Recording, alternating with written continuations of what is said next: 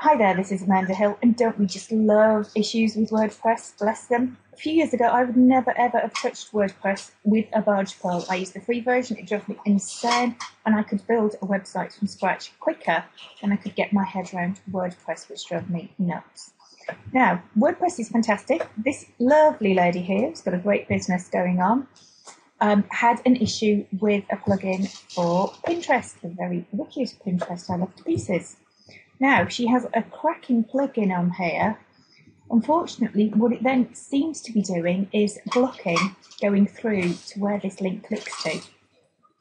Now, there's lots of other ways to go around this. I personally use the dig plugin in the back end, but the only way to then get this to go through to where she wants it to is to remove this wicked plugin. Now, that may not be the same with every single theme. I use the wordpress themes personally, only because I can pull them to pieces. And on my blog, I have used varying themes in my time, but with the wordpress ones, I know that I can do whatever I need with them, and I can usually identify very, very quickly what is causing an issue. Now, this site isn't live yet, as I've said. Well, it is live, but it isn't where I want it to be yet. But if you do want to get a cracking deal on them, then go and have a look in software and find the amazing WordPress theme bundle, because you'll be paying less than one theme for a whole heap of stuff in there, which is pretty cool. Anyway, back to where our issue was. If you find you do have a problem and they're not clicking through to where you want them to go, what you're going to have to do is go and have a look at what you've got in the back end. So go and have a look at your dashboard and down to your plugins, because it's almost certainly one of those little rogues that help you out that's causing the grief.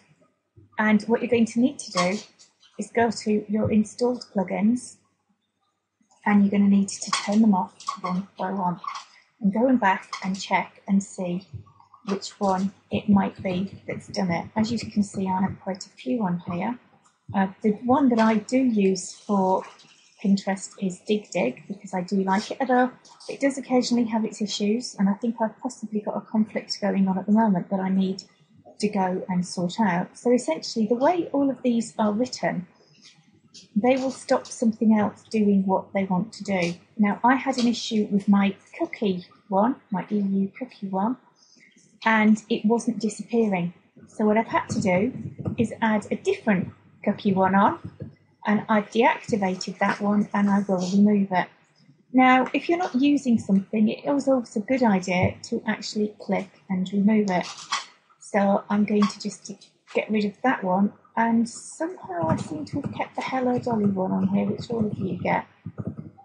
And although it doesn't completely drive me mad, I don't know how on earth it managed to get activated, bless it. So before you can remove any plugins, you will need to click and deactivate them. And if you're not using them, you may as well get rid of them, because they're not doing you any good. And they're just taking up space, which is not a good thing. So let's just quickly go down and take that one out as well.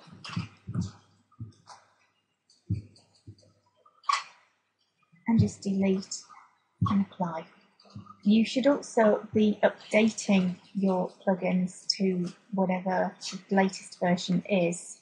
And that's why it's so cool using other people's things. And obviously, the themes need updating regularly as well. But please do back everything up before you start updating themes and WordPress, because there may well be conflicts going on with what you've got in there, and you could lock yourself out and cause yourself some grief. And then you'll be having a panic and saying, "Help, Amanda, I've killed my blog."